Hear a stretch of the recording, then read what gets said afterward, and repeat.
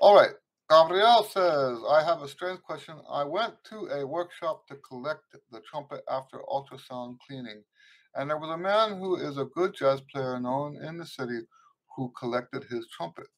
The, the boy gave me my trumpet and asked if I wanted to try it. I did a few scales, and the jazz man came up to me and said contemptuously, you sound like someone who plays classical music.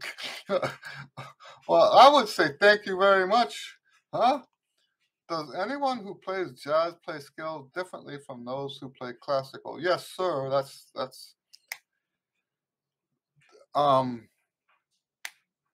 there are stylistic differences, and for someone that doesn't cross the divide, they play their scales that way. I have a philosophy that if you want to play both styles, or more specifically, if you want to play more than one style, then your exercises should be without style. But if you only want to play classical music, then there's no reason why your scales should not be classical. And if you only want to play jazz, there's no reason why your scales should not sound jazzy. So yes, I can tell when I hear somebody warming up, they might not be playing anything that has any style to it. I mean, in terms, they might not be playing a song, but just by the way they're playing their uh, scales or their articulation studies or whatever they're using for their warm up, long tones even, I can tell if they are classical players or jazz players. And I'm going to be honest with you, as I get older and as the classical scene changes, I fit less and less in the classical world. That's not on me as much as it is on the scene changing so much. How the classical players play today is different than how it was 30, 40 years ago. I don't know if I should be saying this out loud because some people would get upset, but it's the truth. The trumpet community is full of hero worship, and people are blinded by their hero worship. They're blinded so much that they can't hear what's actually happening.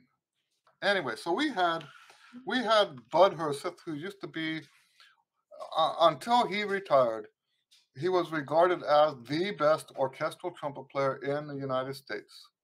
We had him come down to Houston, gave a master class, and he's working with these. This is after he retired. He's working with these students at Rice. And based on today's standards,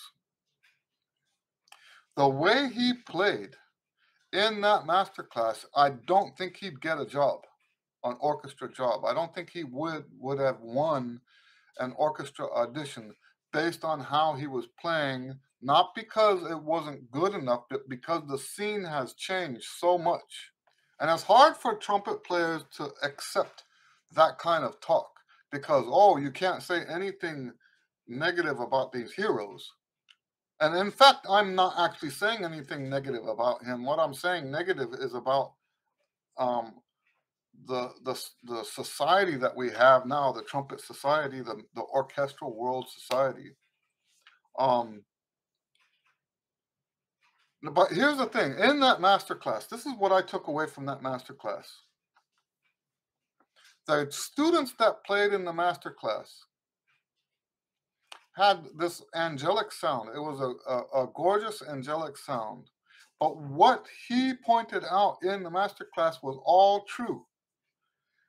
It was compared when you listen to him play the piece and then you listen to them play the piece, what they played was expressionless.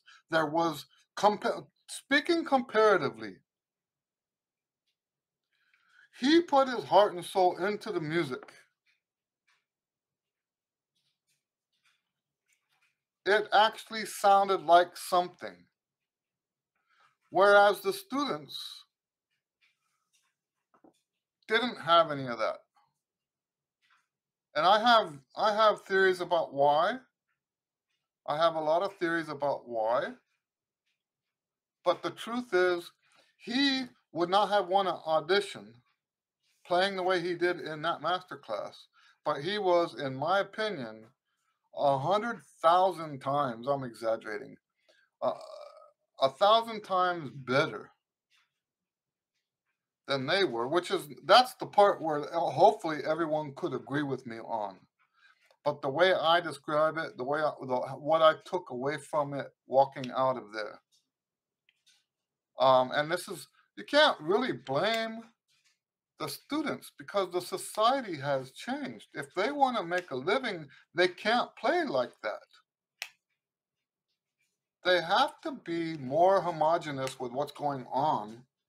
You know, many years ago, all of the orchestras sounded different, and someone who had a unique character could find a place to play. That's not true today. Not as true as it was. Anyway, so Gabriel says, how would a C scale and how would you play a C scale in a jazzy way? Okay, it has to do with articulation, and it has to do with the pitch. So a jazz player doesn't mind if the pitch moves in, right? If I'm playing from C to D,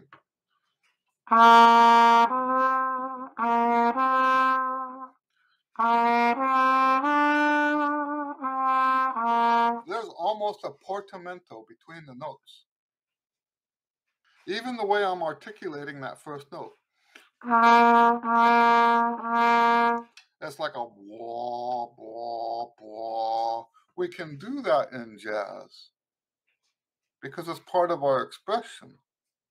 In classical music, everything is uniform.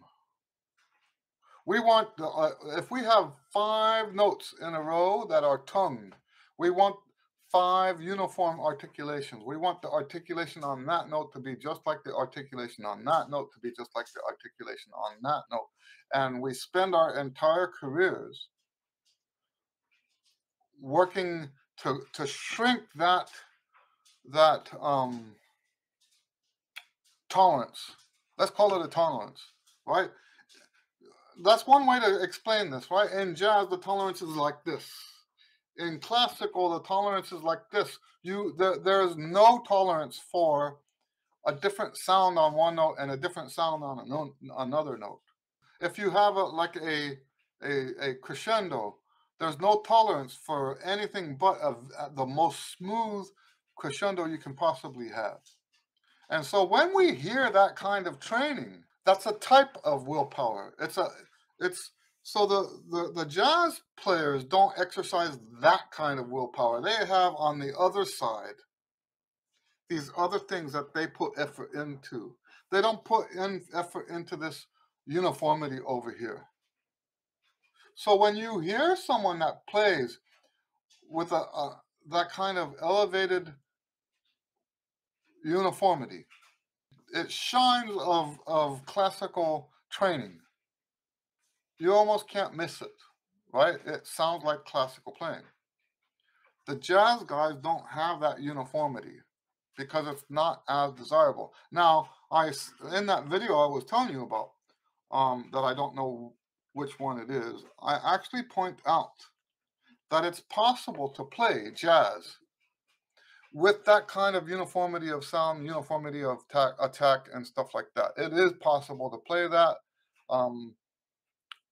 I've heard some great trumpet players play that way in their jazz improvisation. It doesn't, in my opinion, sound very jazzy, but they are playing jazz. They're playing, improvising with a rhythm section and stuff like that. And they're phenomenal players. It's a little cold, if you ask me.